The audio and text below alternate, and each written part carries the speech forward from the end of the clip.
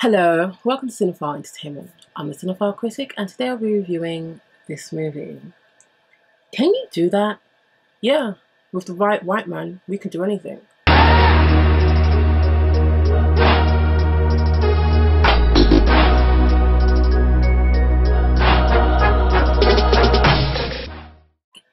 BlacKkKlansman. So BlacKkKlansman is directed by Spike Lee and stars John David Washington as Ron Stallworth, Adam Driver as Flip Zimmerman, Laura Herrier as Patrice, Jasper Pacon as Quan True, and Topher Grace as David Duke.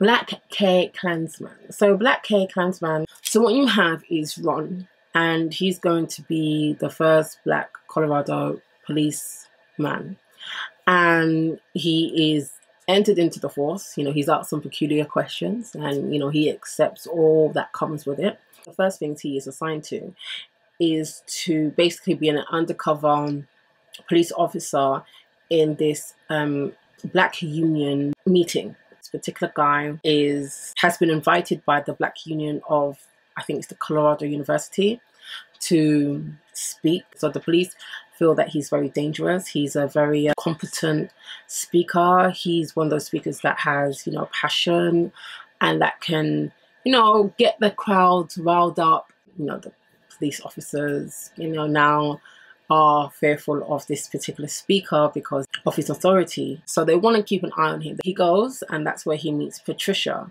And Patricia is, it's come through the 70s. She's very, very militant. She's very Black power. Ron gets transferred to intelligence, and while reading the newspaper, he realizes that there's an advertisement for the KKK, and he concocts this plan of him talking on the phone to them because he can talk white, and it's Adam Driver, and he's Flip, but he plays Ron when he meets the Klansmen, and the actual Ron, he will speak on the phone, so he will talk to David Duke.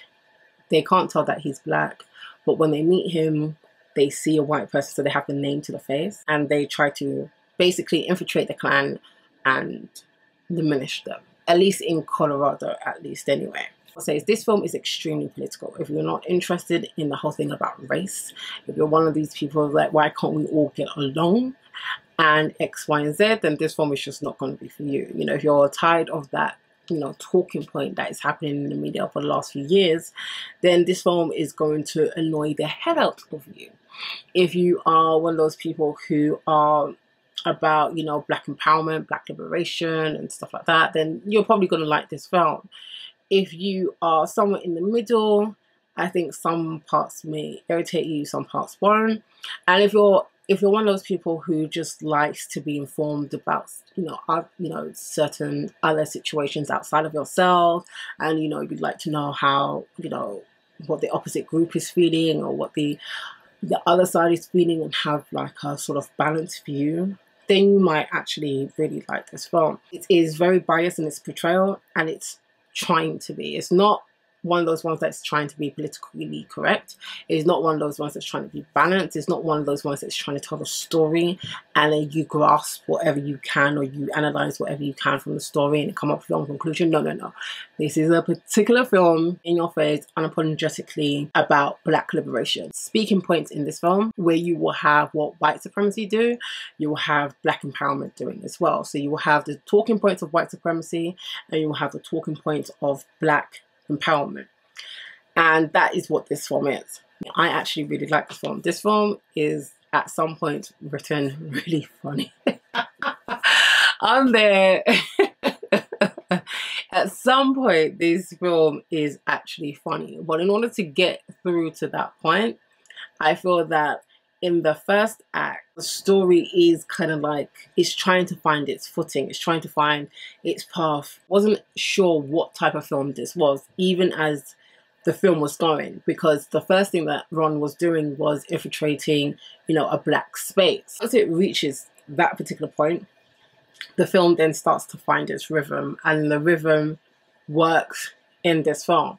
Now, the pacing within the film does dip, because you know, just like with any political drama or whatever, you have parts that are much more intriguing than other parts. That's the same thing with this film. Spike Lee directed this film. For the most part, I think he directed it very well. I love the tone.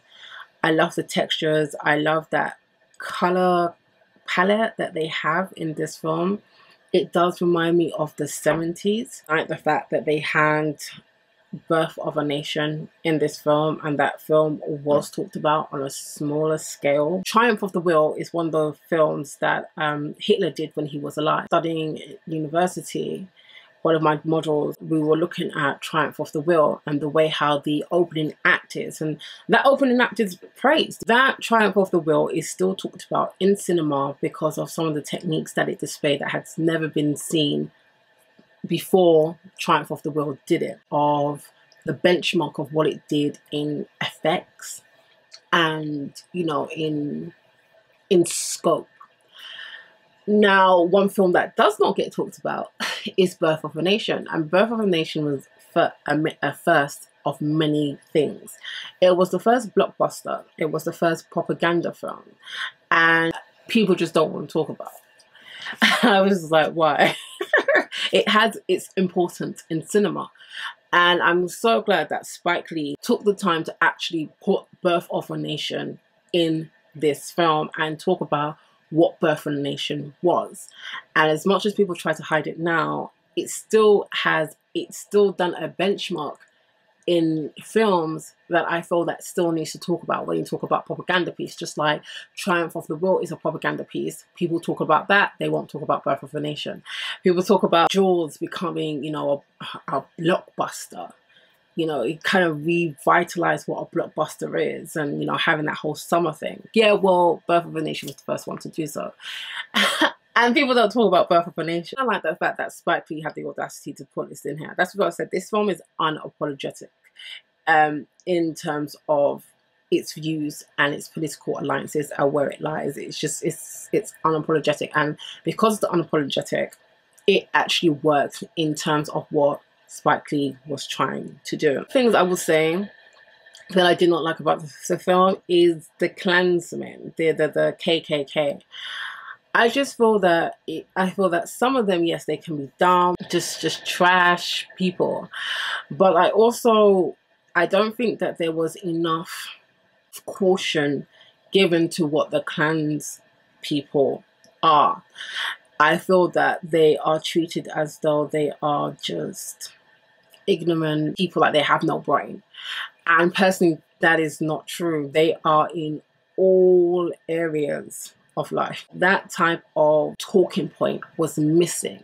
It, you know, the Klansmen in this case just becomes a joke. There's a misconception of what white supremacy looks like, and I feel that they just went with a stereotypical version of what white supremacy looks like. If you're gonna go for in your face black power type of film, then the opposition, you're gonna have to talk about the seriousness of it and not just reduce it to stereotypical white men, or these version of the stereotypical white men that are white supremacy. I personally think the actor that stood out to me is Adam Driver.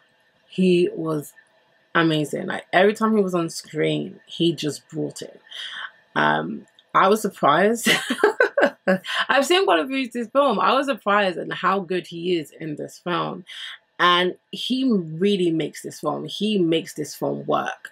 And I feel that if it was a different guy that was doing this character, it wouldn't come off as well as it did. And I feel that Adam Driver just killed this role. I like the dynamic between Ron and Patricia because of, you know, the whole political activism.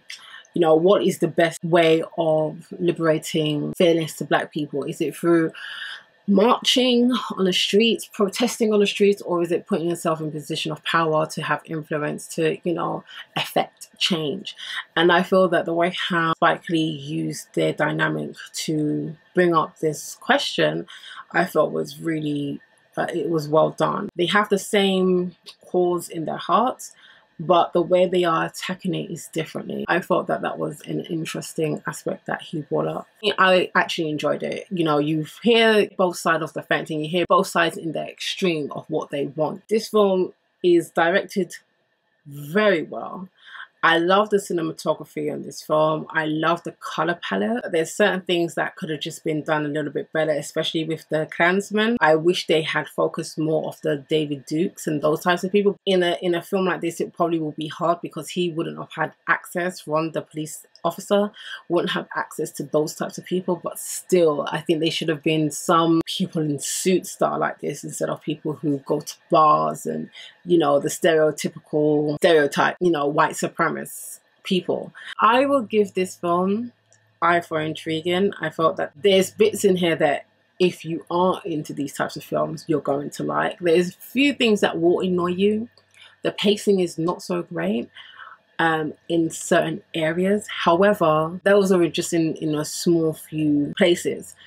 Overall, I felt that Spike Lee directed this film wonderfully. Like the themes that were coming out in this film more than maybe how they arise. Some of them he tackled very well, and some of them I feel that it could have been done better. Oh, what do you think about it? Let me know below. Let's get this conversation started, and thank you for watching my review. If you liked what you saw, please click and subscribe.